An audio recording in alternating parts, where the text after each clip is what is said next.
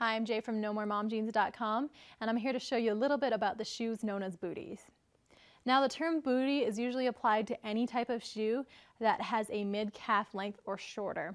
So booties can be anything from this tall, which would be about mid-calf, to something shorter that hits at the ankle instead.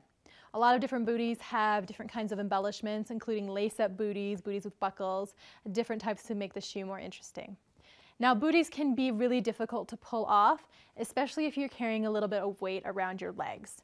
That's why if you want to wear booties with a heavy calf, it's probably best to wear them with a skirt so there's lots of length between the knee and the calf, or to wear them under jeans completely. If you have more slender legs, you can pull them off with a skinny jean. Just make sure that you roll up the cuff of the skinny jean so it's not interfering with the height of the bootie. When you wear booties, it's also really important to layer up your top because you really do want to balance out the smallness of the shoe with the top of whatever you're wearing. So jackets, scarves, anything like that would be great. And that's a little bit about the shoe called the bootie. I'm Jay from NoMoreMomJeans.com, and we'll see you next time.